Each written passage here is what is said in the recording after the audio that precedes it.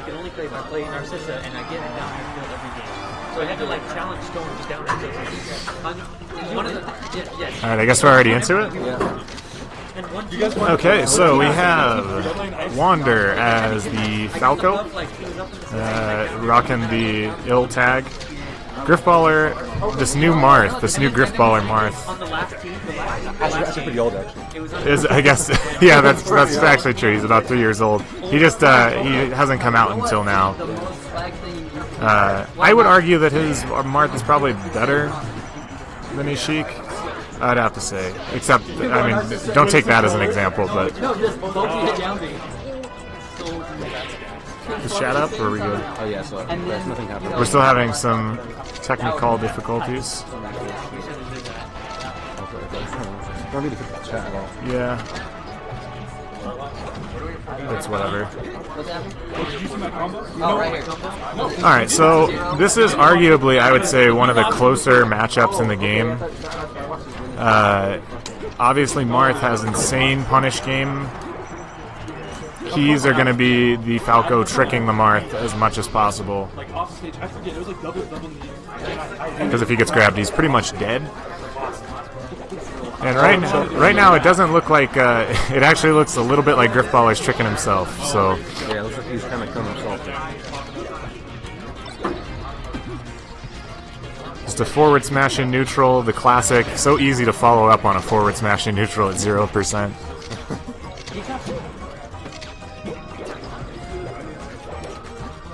Speaking of, this is actually the battle of forward smash kids. Look at that. Charges the forward smash. Started charging it last week. Finally releases it today.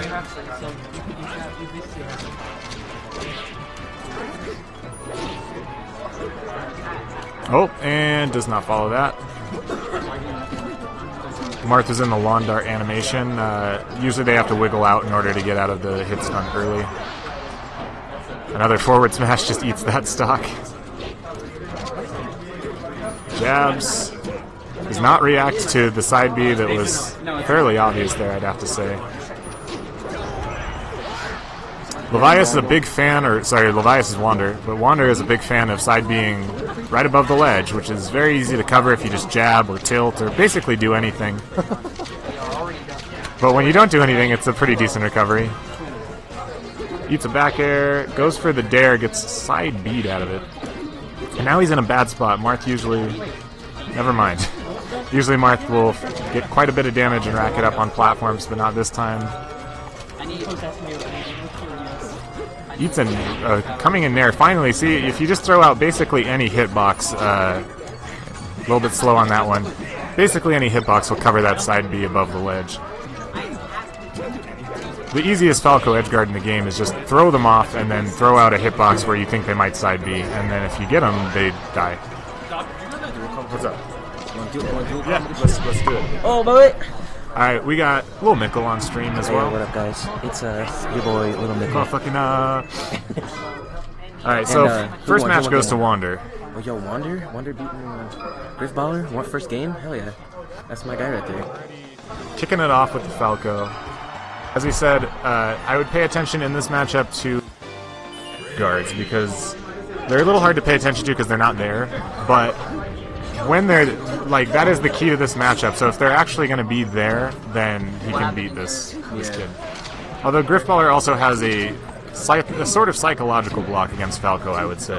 Yeah, I remember, what was it, he was beating, he was losing to, what's his face, Adic. Yeah. For like a hot minute, but I don't know. I definitely do think if he slows the fuck down and one could argue that that Wander could actually win this matchup by unplugging and switching the Falco to a 9. If he were to do that, it might actually win a game. He doesn't even have to touch a controller. Sit and watch, man.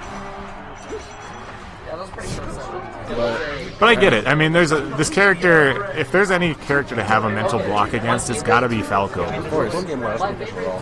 One game where I this world. Wander did. Yeah, of course. I mean, Falco's like one of those characters. And granted, he is kind of brain dead, but if you're newer to the game or just not as skilled, he's a very frustrating character overall. I mean, lasers just are inherently frustrating to deal with. He's a character that's met in the wrong game, dog. Like, I look at him as like a Street Fighter player, you know, character, you know what I mean? Because he has those fucking lasers that can control a lot of the game. Right. No other character can really control tempo and space quite like Falco does with lasers. I would say he's sort of like the threshold guardian. Like, if you're a bad player, once you figure out how to play around lasers, you become a medium player. Yeah. And meanwhile, while we're talking all the shit on Griff, he is currently up a stock. Almost like a stock and a half here.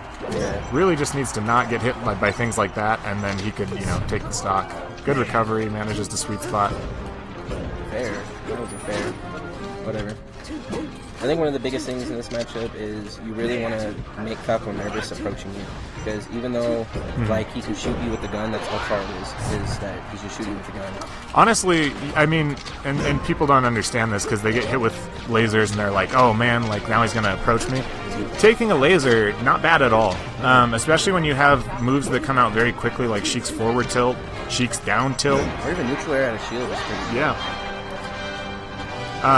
Notable thing, and I haven't seen it once this entire matchup, but Falcos that are better, I guess you could say, will come down with like full hop dare a lot, or they take advantage of the fact that Falco has really strong hitboxes underneath him. They'll come down with really strong hitboxes, and they usually like the full hop to get around short hop, people that short hop a lot. Sheik, however, has the benefit of a 4-frame nair out of shield, which is pretty fantastic overall. Like, covering any sort of high. The one thing you do not want to do against Sheik is hit her shield high, and this is one of those matchups where when you're playing a worse Falco, they often hit your shield high. Yeah, they're not really like too conscious about where they're throwing their dares at, you know, like, because late aerials are gold. They are, especially in like characters like Sheik and Marth, where also they need that shield grab. I can say one of the less forward smash kid, the choo-choo train. All aboard the forward smash express. Good reaction, turnaround grab. Let's go. One other thing I will say that a lot of lower level players do when they get hit with laser, they immediately shield because they get scared. Yeah. This goes for jab grab as well. When people get hit by something weak, they usually shield because they think the strong is coming next. So it's a big opening for Falco. Wow, Grifballer actually took a game off of Falco. That's the first time I think I've ever seen that. Yeah, but I mean, him and Wander do kind of trade games here and there. I mean, Grifballer's not entirely bad, but he is definitely bad for considering how long he has been playing the game. But I do think that Falco is that as a stigma in his. He's considering the Sheik Ditto. you can see him physically considering it. Can we do it? You want to? I think the mic's a little fucked up. It's more, or maybe he's leaning forward into it. I can't really tell. So you see what I'm saying? It's like off center. Try and turn it a little. We're trying to get we're still getting all this tech set up. See the footage, like, yeah, there we go. Center it a little bit. There we go. But yeah, I know Wander does have a Sheik. I've seen it. Former Sheik. In fact, one of the common Nortah memes was the fact that he was Sheik on the power rankings for like years after he had already switched to Falco. Yeah. You know, always say, hey, I'm not gonna pester you about it, but hey, I don't play Sheik no more. But yeah, I don't know. I like the Sheik. I thought it was turning out pretty well. I mean, of course, you know, like, you do kind of have to do some soul searching when you're trying to play this game, because not all the time will you stick to one character, because some characters will get frustrating. One of those deep questions you have to ask yourself when playing the Sheik Ditto is whether you're willing to chain grab or not. Now, I would argue that these two probably don't know how to, but like at the same time, if you do, you have to really think about, like, am I that guy? Yeah. Am I really gonna do that? I do think it's very optional. Like, you can get a decent follow-up without a chain grab off of even one grab on pretty much any character with Sheik. But and plus you get nice tech chases too, like, and plus what's it called? Down throw does lead into a bunch of shit. I will say down air as an edge guard there, very questionable. As it notably pops people upwards towards the stage.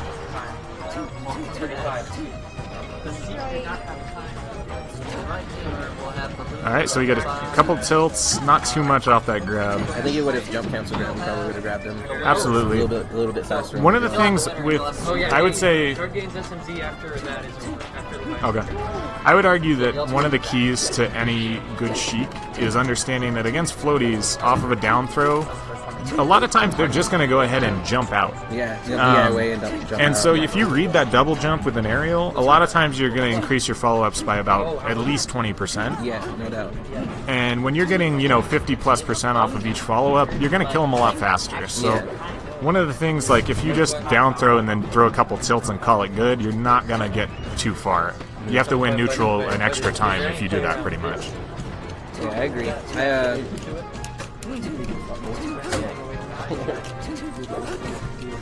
Just shoo him away. Catches a fair and the needles and manages to not kill himself. I really do think he should have stayed Falco, to be quite honest. And if Grifballer didn't ban after you, which I know he probably wouldn't have, he would have won. Absolutely. I mean, knowing your opponent is half the battle, and knowing in particular that Grifballer struggles against a campy Falco, is just going to win you a lot of matches in general. You get more frustrated, and I'm pretty sure that's super frustrating dealing with a campy Falco. And I know Grifballer doesn't have that mindset to figure out how to get around it just yet, but I really do think that he should have stayed Falco against right now. But it's still a close game. It is definitely close. They're just exchanging hard commits over and over again. But when you get a new stock, you basically have a shield without shielding a lot of the time. Yeah. Even better because you can act out of it faster. So I agree. Spamming down smash. I think do it.